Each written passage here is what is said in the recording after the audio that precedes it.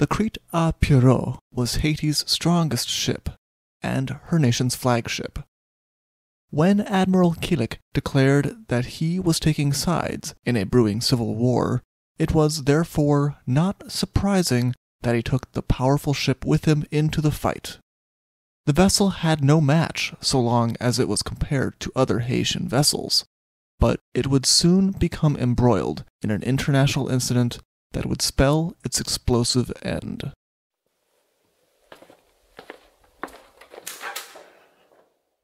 Hello, and welcome to the Shipwreck Archive. Thank you. Would you happen to have the explosive end of the Crete-a-Pierrot? Here we are. Enjoy!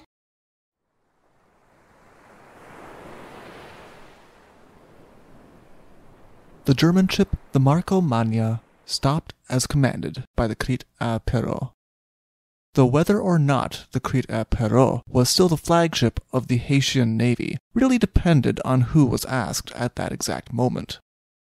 Haiti was in the midst of a bitter fight over who the next president of the nation was going to be.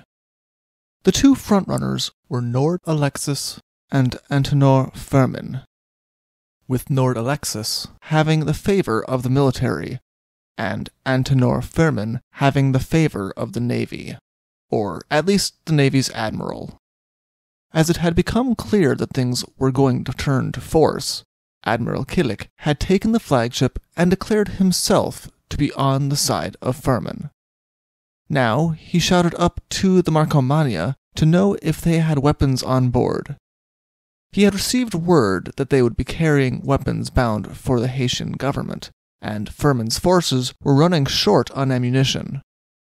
Once the captain of the Marco Magna admitted that the weapons were on board, against his protests, the ship was boarded by Admiral Killick and his men, who seized the weapons. They would claim it was their right. The German government would say it was an act of piracy against a neutral government. It was an action that would have ripples far further than anyone would know at the time.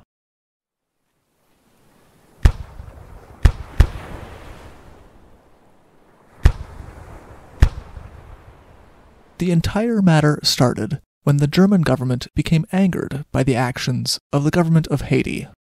In what would later be known as the Luders affair, a man named Émile Luders was arrested and imprisoned after allegedly striking a police officer in an altercation. Worse, he had been jailed previously for attacking a soldier, leading to a longer sentence of imprisonment on this occasion.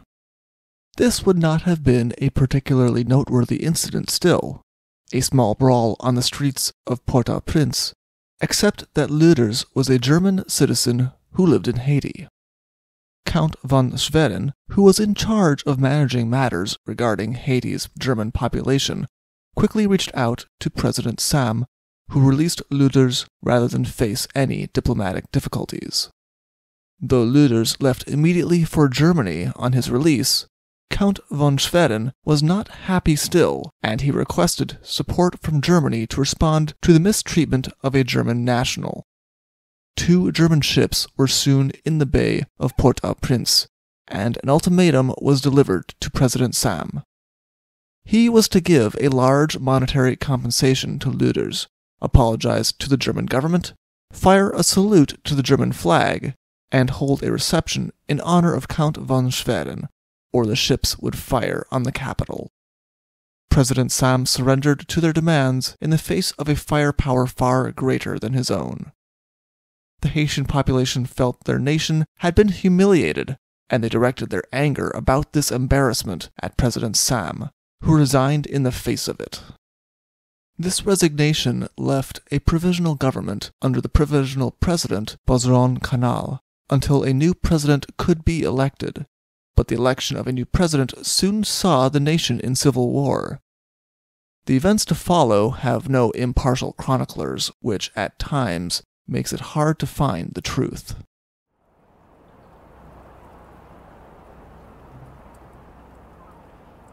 Firmin was clearly the most popular candidate from the start. A long-standing voice of political reform and racial equality. Firmin had been popular enough with the common people that the previous administration had given him a post in France, in the hopes that absence would weaken his political power. With a political election looming, Firmin now returned to announce his candidacy for president. There were other candidates, but only one other who stood a good chance at the president, Nord Alexis. Nord Alexis had strong political ties through his family, and strong ties to the military after a lifetime of service. In the provisional government, Nord Alexis held the role of Minister of War, giving him the command of the nation's army, which he was accused of using to further his own political ambitions. The election was supposed to be June 28th, but it instead turned into a street battle, with Firmin leaving Port-au-Prince for Gonaïves, where he declared the elections to be fraudulent. Things might have been handled quickly between the two candidates due to Nord Alexis' strong military presence, except for the actions of Admiral Killick. Seeing that this was turning from an election into a conflict, Admiral Killick announced that he was on the side of Firmin, and he brought Haiti's flagship with him when he chose sides. The Crete-a-Pierrot could now be considered the most powerful tool that Firmin had in holding his own against the forces loyal to Nord Alexis. Originally sent from England for the Haitian Navy in 1896, the Crete-a-Pierrot was 950 tons and was armed with one 6.2-inch gun, one 4.7-inch gun, 4 3.9-inch guns, 2 Maxim guns, and 4 Nordenfeldt machine guns. There was no other ship in the Haitian Navy that could match her, and Firmin and Admiral Killick did their best to use this to their advantage, though they were losing ground on land.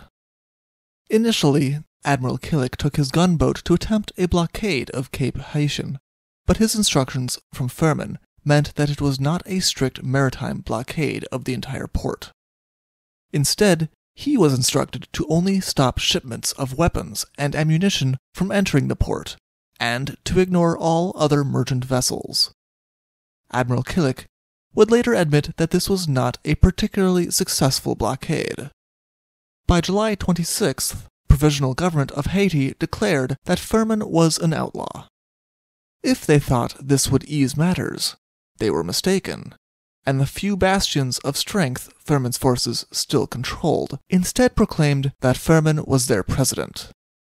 Matters were escalating, and Firmin sent orders for Admiral Killick to also set up his blockade. On August 29th, Firmin had met with the commander of the American ship the Machias, and was reassured that the United States intended to maintain neutrality, though the United States in their own documents had already called into question the rights of Admiral Killick to stop and search their vessels for weapons. The neutrality of the United States heartened Firmin, however, and he ordered a bold move. He knew that the German ship, the Marcomannia, would soon be headed towards Cape Haitian, with 25 boxes of rifles, 25 boxes of cartridges, and 15 kegs of powder, all bound for the provisional government.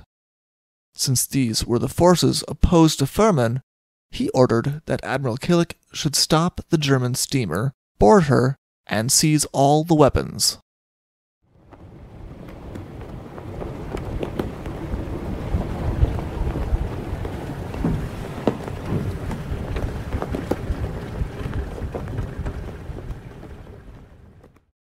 Though the Marcomannia stopped when the Crete-a-Pierrot hailed her on September 2nd, the captain was more reluctant to surrender the weapons that were part of her cargo. Following the orders of Firmin against this eventuality, Admiral Killick fired a shot across her bows, though he took care not to actually hit the German ship. With this show of force, the German captain allowed his ship to be boarded and even showed them where the weapons were stored.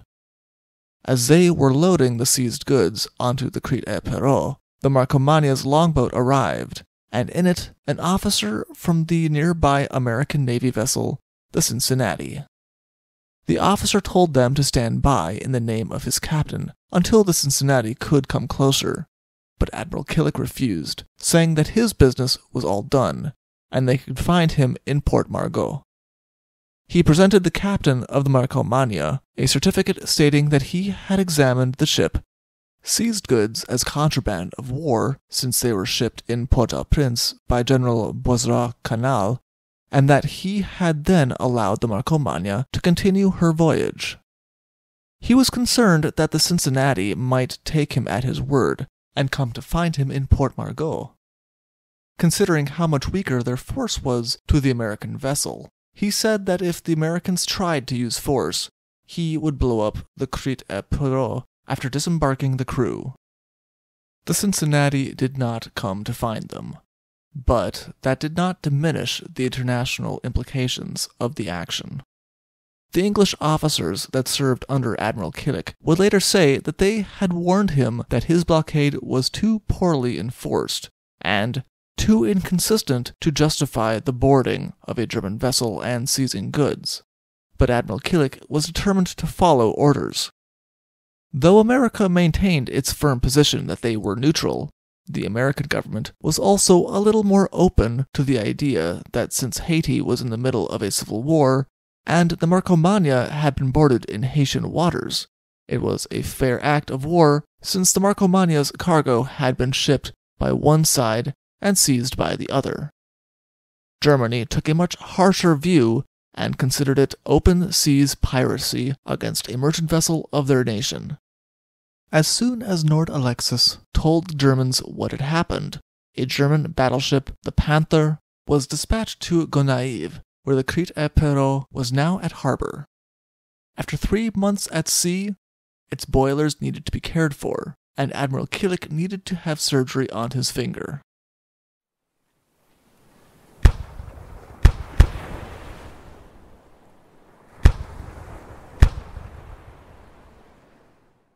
Admiral Killick was still on shore at home on September 6th when the Panther sailed into the harbor of Gonaive and made herself known by firing a gun near the Crete-a-Pierrot.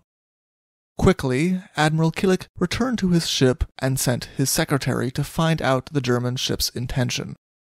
The secretary quickly returned, saying that the German captain had refused lengthy conversation but gave them 5 minutes to surrender the ship under the orders of Kaiser Wilhelm II. With this time, Admiral Killick ordered that his men leave the ship, which all but his physician did. Dr. Colt chose to remain at the Admiral's side until the end. Admiral Killick arranged a fuse to the ship's magazine and lowered the Haitian flag from its standard. This, the Panther might have thought was a sign of surrender, but instead of surrendering, Admiral Killick wrapped himself in the flag, lit a cigar, and put it to the fuse. The Crete-a-Pierrot exploded quickly and in a mass of flames, forcing the Panther to reverse their engines to a safer distance before they began to fire on the burning ship in order to sink it. At least one newspaper in Singapore would express contempt that Admiral Killick would take such a path when his ship was better armed than the Panther was, and that he ought to have fought. His men would later describe the Admiral as conflicted when first faced with the German ship. His men wanted to fight, and the Crete-a-Pierrot was initially cleared for battle. But he was worried that if he did sink the Panther, or win the battle, it would only call down a larger German force on Haiti, and cause division to his country. He was equally unwilling to surrender, however, and abandon a cause he believed in. He followed through with the action he had suggested to Furman only a few days before if the Cincinnati came to find him. This episode rose strong anti-German feelings in Gonaive, and when the captain of the Panther went on shore to visit with the German consul and received the news of a telegram from Kaiser Wilhelm II commending them on redressing the insult to the German flag, the Panther was forced to remain with her guns pointed towards the shore to ensure his safe return. His reception on shore by the population was strong enough that he did not stay long, and the Panther also left for Cape Haitian shortly after. She was supposed to return to Gonaive later, but Powell, the American minister to Haiti, wrote to America asking to intercede, and ask Germany to not have her return to Gonaive for some time out of fear that the anti-German sentiment in Gonaive might turn into anti-foreigner sentiment more generally, if given only a little more provocation. In Germany, Kaiser Wilhelm II wrote in the margins of the report on the incident, "Bravo, Panther."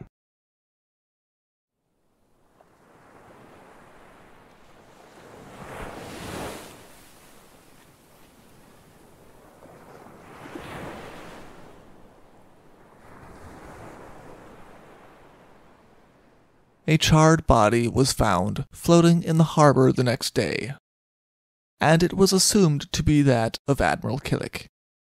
It was given a burial, and the admiral would be considered a hero and a martyr by Firmin's forces. That was not enough to bring Firmin victory, though.